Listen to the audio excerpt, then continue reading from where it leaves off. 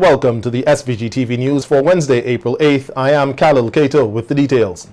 Laws to discourage irresponsible behavior associated with communicable diseases, along with additional powers to medical officers under the circumstances, were noted by Prime Minister Dr. Ralph Gonsalves in Parliament yesterday as he discussed amendments made to the Public Health Act of 1977.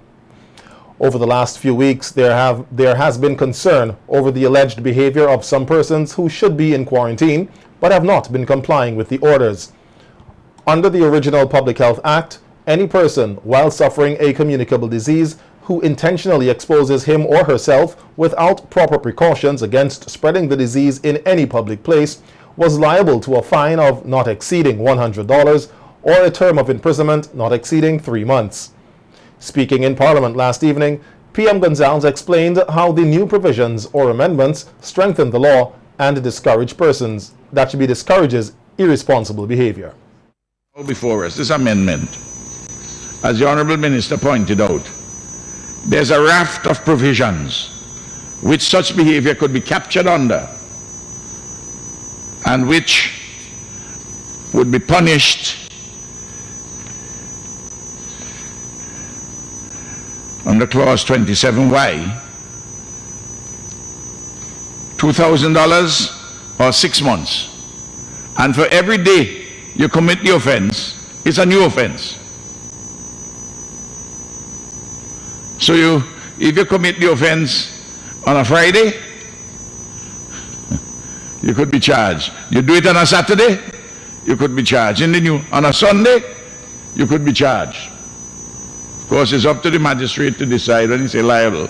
He's going to charge you the full $2,000 on every occasion and whatever punishment, imprisonment. So it's straight away. This amendment before us would say to people, you cannot do foolishness and get around it as easy as anymore. Health officers under the new provisions were given additional powers, and PM Gonsalves highlighted what a health officer can now do under the law. The power to ensure compliance. Where a health officer has grounds under 27H1 to issue an order under section 27A and has reasonable and probable grounds to believe that the person to whom the order is or would be directed under section 27C.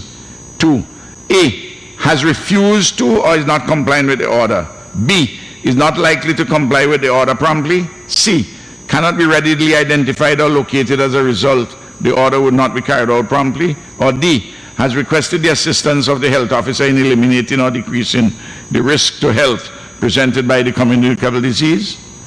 The health officer may take whatever action the health officer considers necessary, including providing authority for such persons, materials and equipment to enter upon any premises and to use such force as the health officer considers necessary to carry out the terms of the order. And the chief medical officer may order a person who fails to comply to pay the cost of taking that action. And the court may ensure compliance under 27I. Very powerful section. The new provisions cover the body of a person who dies from a communicable disease. PM Gonsalves further explained what the provisions allow for in such a situation. Then there's death from a communicable disease. I want to read it, 27.2.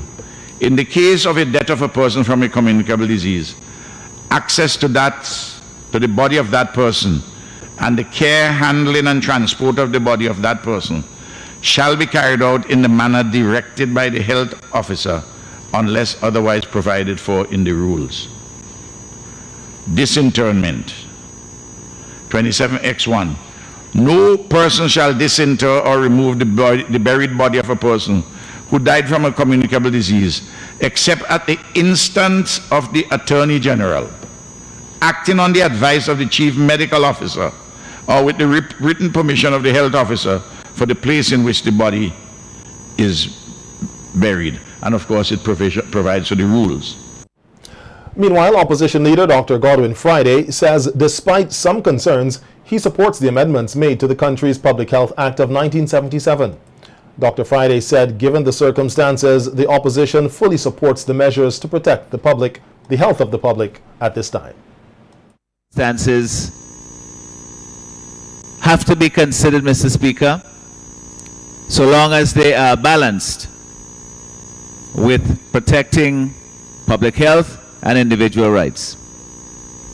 I have read the legislation, Mr. Speaker. I've seen, yes, there's authority to detain and to apprehend, but those persons as well, they have a right to an attorney to represent them if they feel that their rights are improperly violated.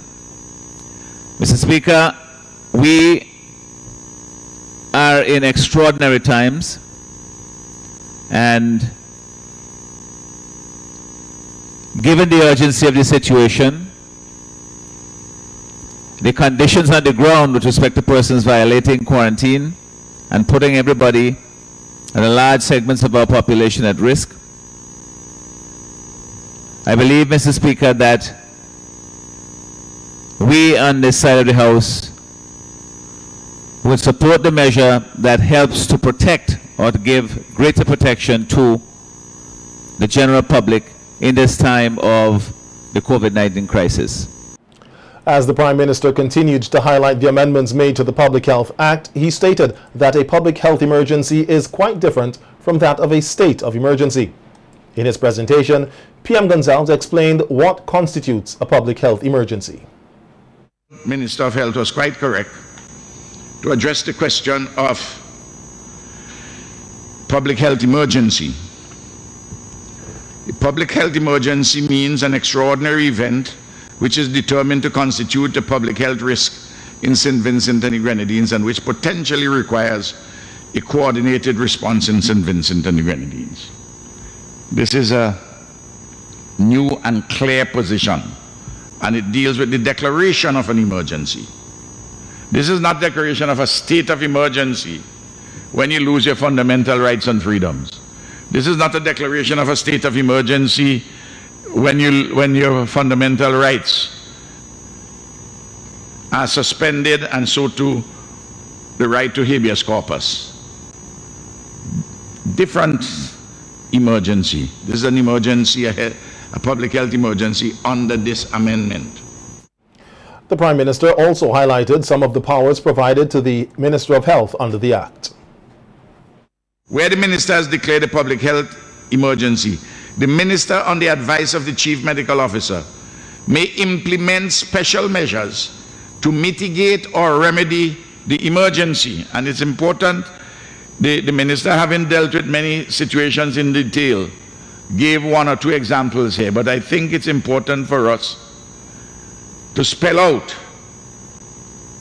what special measures to mitigate or remedy the emergency, the public health emergency.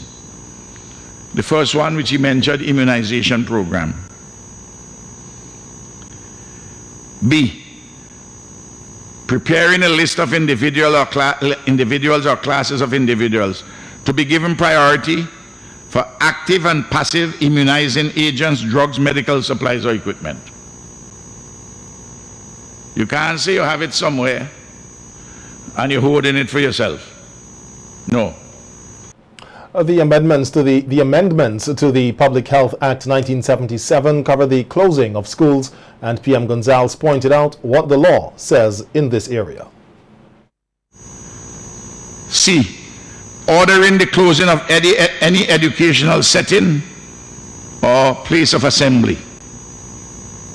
So it is not just the Minister of Education coming to Cabinet and the Cabinet saying close the schools. If there's a public emergency, public health emergency, that could be done. Again, I want to remind everybody who reporting this, a public health emergency is a different thing than a declaration of a state of emergency under the Emergency Powers Act, referencing the Constitution of St. Vincent and the Grenadines, Section 17.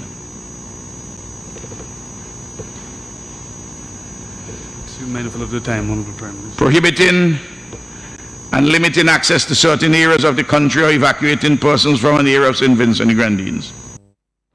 And as for schools, they will remain closed across SVG for another 2 weeks until a review of the current COVID-19 situation is conducted. After going on an early Easter break 1 week ahead of schedule, teachers and students were expected to return to the classrooms on April 14th. However, in Parliament yesterday, Minister of Education, National Reconciliation and Information, Sinclair Jimmy Prince, said they are carefully monitoring the situation before making a determination on the reopening of schools. No one can accurately predict what the days ahead will look like, and given the fluid nature of all things associated with this virus, at this stage, the situation in St. Vincent and the Grenadines and the rest of the world continues to evolve. In consultation with various stakeholders, including Teachers Union, the Ministry of Health officials, the Principals Associations and other entities, it was mutually agreed that the reopening of school on the scheduled date of Tuesday, 14th of April 2020 would not be in the best interest of our country in the midst of this global pandemic at this time. We must note that circumstances have changed in our local context, where the number of confirmed cases of COVID-19 has increased. And this was not the situation prior to the closure of schools. So the situation has not changed for the better. We are managing it very well, of course. Minister Prince says that the Ministry of Education will continue to be guided by the Ministry of Health, Wellness and the Environment as it relates to COVID-19 in SVG. He said in the meantime, various teaching modalities are being explored, such as virtual teaching and other online platforms. YouTube, Zoom, Google Classrooms, Microsoft Teams, Notes Masters, television and radio. Of course, we have been meeting with the providers, Digicel and Flow, in order to partner with them to get these platforms up and running. And I'm pleased to say that access to these platforms through Flow and Digicel will be free to the students. To begin the preparations, Mr. Speaker, a gap analysis survey was issued to principals of both the primary and secondary schools for completion using Google Docs and designed to upload immediately once completed. Of course, we have to find out where the gaps are in the students, in the curriculum, and then we try to plug those gaps. Education officers were then deployed to round up teachers who are willing to lead in the presentation of lessons, tutorials to students. Approximately $5.5 million has been allocated to the Ministry of Education in the Supplementary and Appropriation Bill, which was passed in Parliament last evening. Minister Prince said that some of this money will help to deal specifically with the sanitization of schools across SVG. That janitors regularly sanitize all classrooms, and we have already ordered a quantity of cleaning agents which are being distributed to schools at the moment. Liquid soap, wall dispenser, bathroom.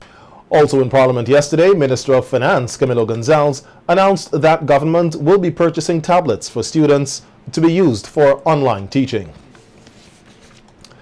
In light of the withdrawal of service by members of the Vincentian Transportation Association, Vintus, over the fear of COVID-19, the government stepped in to provide transportation services to healthcare workers into capital Kingstown today.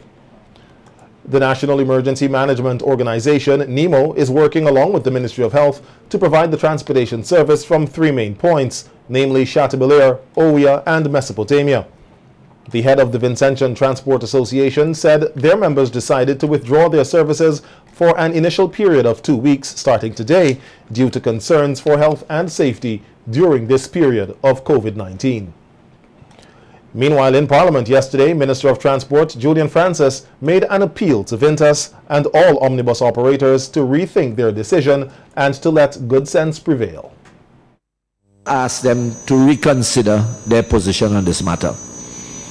The Ministry of Health has issued guidelines and an advisory for the Easter weekend, asking the minibuses not to take trips and carry persons into frolic, and even church events that are going to be large.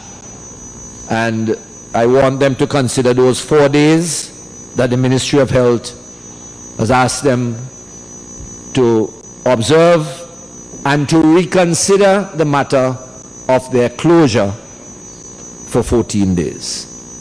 Because persons have to get to work, the persons on the front line, the nurses, the doctors, and frontline workers, policemen, policewomen. So in this appeal to them, I am asking them, please, to reconsider the matter of the 14 days. There were a few omnibuses seen transporting passengers today, and our news team caught up with some of the operators who said they were not members of Vintus and that staying at home will not help them pay their bills. Though their work is considered high risk to contract COVID-19, the omnibus operators empathized with the stranded passengers. Well, we normally study the people in the village, to serve them about the association, because if the van go down, the association ain't going to buy back your van. Whatever the van was, the association don't buy. And we serving the people in the village and we want to continue to serve them. Okay. Well, first, I'm not in the association, right? And two, although government talk about subsidizing, was it $250 a month, that's just can't cut it. It can't work with me because I have insurance, I have a lot of bills to meet. So, and then most importantly, I have customers that I service. That's no money. That's why we gotta work and carry 3 and 4 on a seat.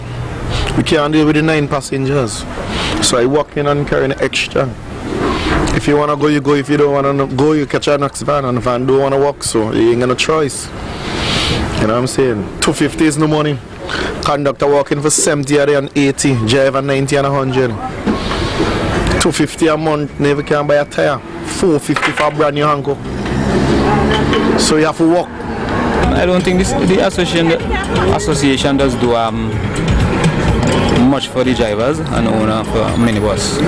Right. Most of them are for themselves. I mean, the executive are for themselves. Whatever the government give them, they take it. That's foolishness. Because if the government is saying one thing, it's like they put in the government to shut down the country. That's how I see it. Okay. And the government don't want to do it. Well, the thing is, the two-week shutdown would be a great challenge and walk in public. You understand? Especially those traveling who don't have their own private transport. A single passenger will sit down on a row. I believe they're supposed to pay the whole fee for one seat. Right? Because everybody talking other things is different. They don't on the gas price, they don't on the diesel price. Right? I don't have no problem as a conductor. Right? Because everybody had to eat. While some passengers expressed disappointment with the actions taken and promised not to travel again with the omnibuses which withdrew their services, there were others who gave Vintus members their full support. It is very bad because I have to walk to home and walk back from home to work, and I'm walking into town and walking going back home. Where you live in? Cleverly. Okay. Yeah, and I'm saying, in my opinion, when things come back to normal and the vans them come back in the area, I'm going to specialize vans to travel with. Those that run when it was in the crisis, I will go to them. Those that refuse to run, I will not be taking them. To go back to Sato? Yeah, I got to go back to Sato. How many vans in Sato? Well, there's only one van I see this morning, is that one. Okay. So all the rest in Sato. So you agree with the vans pulling off the road? Well, no, I ain't agree. I ain't going that. I ain't going that. Why? I ain't doing that at all. No. Right. We gotta make the money. Making the money. And still costing till see that they may making enough money. Yeah. Alright then. That's it. Thank you. Okay, thank you. Yeah. Well, the van situation telling you I'm very, very, very scared. But we are poor people. The days when money used to flow, everything tight up. That is why you see few vans still running to survive. And they're surviving at a risk with this thing because you don't know who is who. You understand? So this government need to put something in a proper place. It need to get a vehicle or something going about. From what our news team observed on the road today, in the outskirts and in capital Kingstown, a lot of the omnibuses are not complying with the regulations for 2 passengers per seat. Some of the omnibus operators also expressed disappointment with the stipend offered by government, which is between $250 and $300 for 3 months. Governor General, Her Excellency Dame Susan Duggan, is calling on all Vincentians and non-nationals to be responsible in the face of the coronavirus pandemic. Her encouragement comes in an address to the nation today as persons here at home and globally grapple with the impacts of the virus. Her Excellency said Vincentians are a resilient people and called on all to embrace the spirit of love, understanding, and cooperation. It's not a time to be defiant and to be irresponsible, as this could put the entire nation at risk. Nor is this a time to allow political divisions to blind us as to who or what is the enemy. The enemy is COVID-19, and division can only get in the way of our victory over it. What is necessary is our resolve to work together with a common sense of purpose, that being to succeed in overcoming this crisis. Maybe this is a most appropriate time for us to come to the realization that there are forces outside our control capable of wreaking havoc on humankind. And unless we embrace a spirit of love, understanding, and cooperation, we will be fighting a losing battle against these forces. I have every confidence that the lessons learned from this crisis will be used to forge new pathways to a better society. Her Excellency took the opportunity to thank the nation's healthcare providers and security forces for their commitment in keeping the nation safe. I wish to urge all of us to show our appreciation for the work already done and yet to be done by our hard-working healthcare providers who are literally putting their lives on the line to take care of us. Let us keep them in our praise and do whatever we can to support them. The members of the Royal St. Vincent and the Grenadines Police Force must not be forgotten, as they too are on the front line, maintaining law and order during this difficult time. We must not make their job more difficult than it usually is by being non-compliant. The Governor General laments that it is the first time in many years that Christians are not able to conduct activities in commemoration of the death and resurrection of Jesus Christ. Our thoughts are also with the many Vincentians in the diaspora who may be even more exposed to COVID-19 than we are here. Let us hope that they stay safe. Finally, we are in the season of Easter, a special time for Christians throughout the world. For the first time in many years, we are unable to celebrate Easter by attending services and vigils. However, we are comforted by what Easter means to us, a new birth into a living hope through the resurrection of Christ from the dead. Hope defeats fear. May God bless us all. As the world continues to grapple with the impacts of coronavirus, some local churches have been using technology to conduct their services, facilitating physical distancing. This week is known as Holy Week, which is the time when Christians commemorate the death of Jesus Christ, and churches have been streaming or recording their services to reach members either through social media, television, radio, or other platforms. Among the churches using technology to reach out to members is the Rillen Hill Church of the Nazarene. The church's pastor, Fidel Taylor, said the church will be closed on Sunday and the service recorded to be broadcast using one or two of the platforms. Doing a service, but the service will be recorded in the church by just the musicians, the worship leaders, and myself, and it will be broadcast later on in the day. Our members are aware of it. We have a WhatsApp chat group, and it's a small congregation, so it's very easy to communicate to them. And like I said, they are aware of it, and they do follow the services via social media. But we also want to get the message out to persons who are not members but want to attend the service, to ensure that they are aware that the church will be closed this Sunday But of course, it is very important that we continue the work of our Lord Jesus Christ by spreading the gospel. And that is why we are recording it, and which will be aired during the course of the day on Sunday.